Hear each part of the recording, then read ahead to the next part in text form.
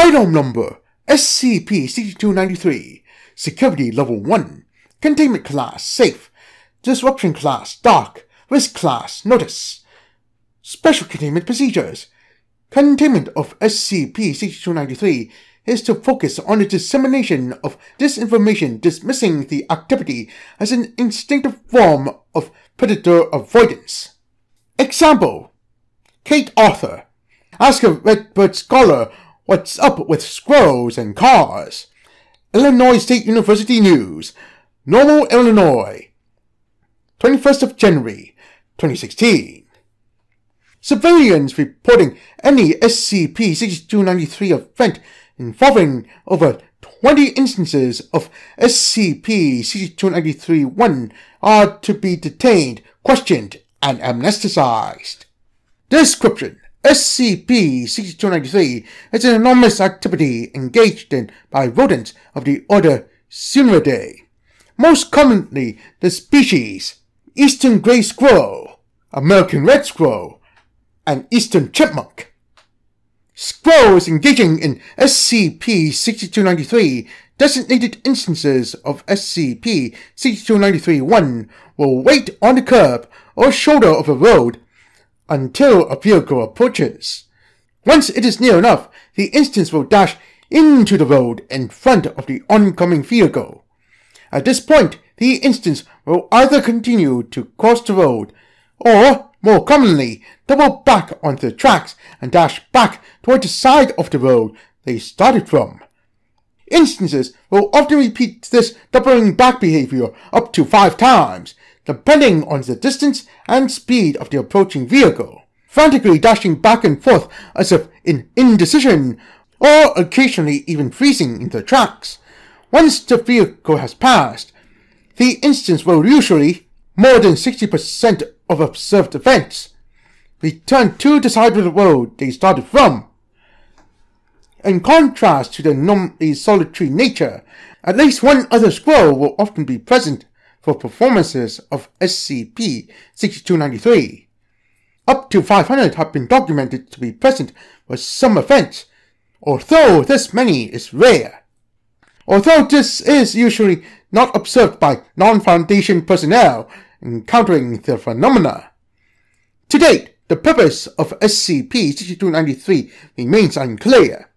The anomalous nature of SCP-6293 was first discovered by junior researcher Eustace Barrow, a parazoologist working at Biological Research Site 104. Barrow, a telepathic zoolinguist, an individual capable of communicating with animals, had recently been receiving training to increase his psionic abilities. On April 10th, 2015, Barrow arrived at work significantly more distressed than usual and reported hitting a squirrel with his vehicle.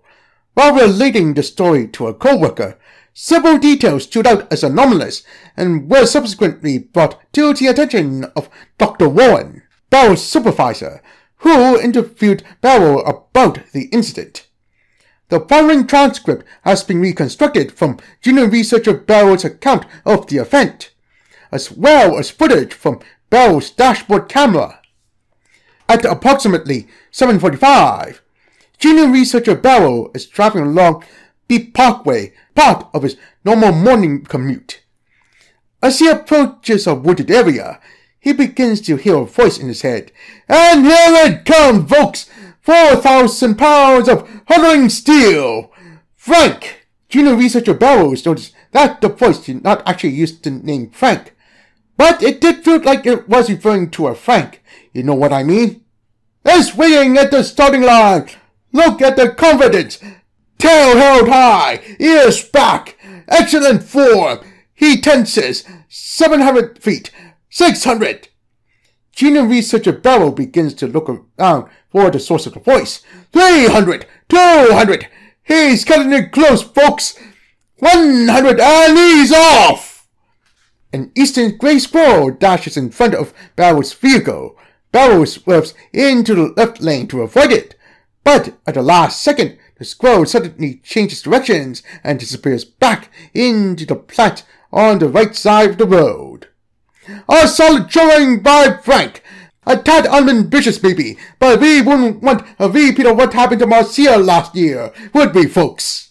The voice continues talking, and Barrow slaps the side of his head. At this point, he notices the time and begins to accelerate. He briefly takes his eyes off the road, fumbling with a bag sitting in the passenger seat. And here we have Davy, fresh off a career low showing against Mortimer last fall. Can he use this as an opportunity to redeem himself? The voice pauses, and Barrow reports hearing the faint and squeaky sound of cheering. Sounds like he's still got some fans here.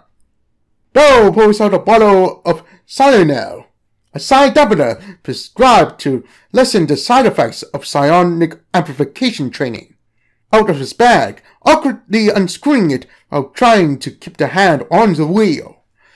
Davy is tense like a spring. The crowd is waiting and bated breath. Not a sound to be heard. 400 feet, and he's off like a shot. Another eastern grey squirrel dashes out from the side of the road, 120 meters in front of Barrow's vehicle. Barrow, preoccupied with shaking a pill out of the bottle, does not notice this. 1, 2, 3, 4. Are you seeing this, folks? Are you seeing this? My God, he's going for the extra-tubo switchback. Barrow succeeds in shaking a pill out of the bottle and looks up as he raises it to his mouth. Holy crap! Barrow simultaneously tries to swerve and brake. The still open bottle flies out of his hand, scattering pills everywhere. Is he mad? He's trying another switchback, folks. This is unprecedented. This is... Oh! Barrow's vehicle bumps slightly. That's going to leave a mark. A valiant attempt by Davy, surely worthy of a place in the history books. Following the event, a team of parasitologists was assembled to study and document SCP-6293. Over the course of the next month, the team documented a total of 574 SCP-6293 events in an attempt to better understand the cause of the behavior and ascertain what purpose it might have, if any. Dr. Warren authorized a 6-month solo expedition by junior researcher Barrow to make contact with instances of SCP-6293-1. The following is a log documenting the expedition's commencement. Date: May 15th, 2015. Location: a small wooded park, 10 kilometers north of the Biological Research Site 104. Location classified. Attending personnel: Dr. Ambrose Warren, junior researcher Eustace Barrow, and 2 site staff. The 2 staff members finish unloading various supplies from the van and give them to junior researcher Barrow. Barrow shoulders his backpack and walks over to Dr. Warren. Are you ready for this, researcher? I am, sir. You've got your food? Yes, sir. And your camping gear? Yes, sir. And your bug nets and insect repellent? I have them, sir. Now, I expect regular reports, once a day when possible, but no less than every 3rd day. Is that clear? Very clear, sir. Godspeed, son. Thank you, sir.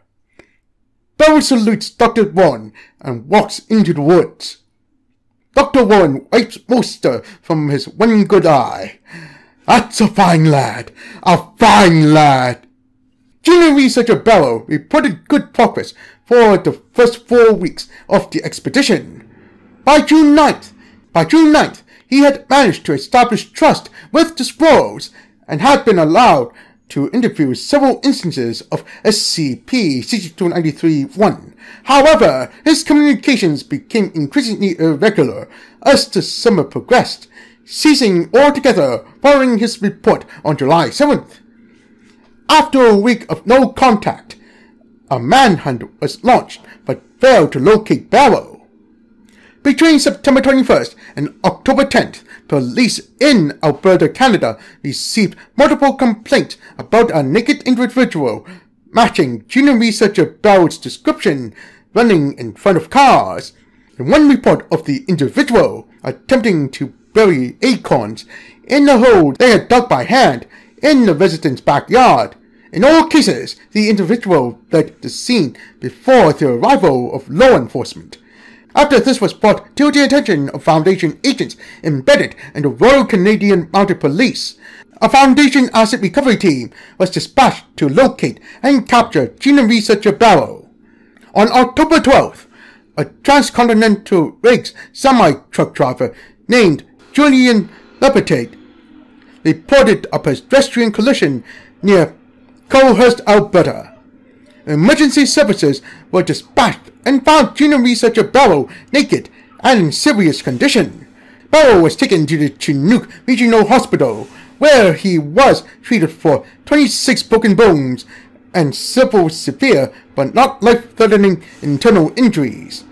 The asset recovery team arrived within 2 hours and took Barrow into custody. In a post-incident interview, Lepetate claimed to have been driving along a wooded stretch of road when genome researcher Barrow ran naked in front of his truck, shouting, "Witness me!" Lepetate swerved to avoid him, but at the last second, Barrow doubled back and was struck by the vehicle, flying 6 meters through the air and landing in the ditch. Following this interview, Lepetate was thanked for his cooperation and anesthetized.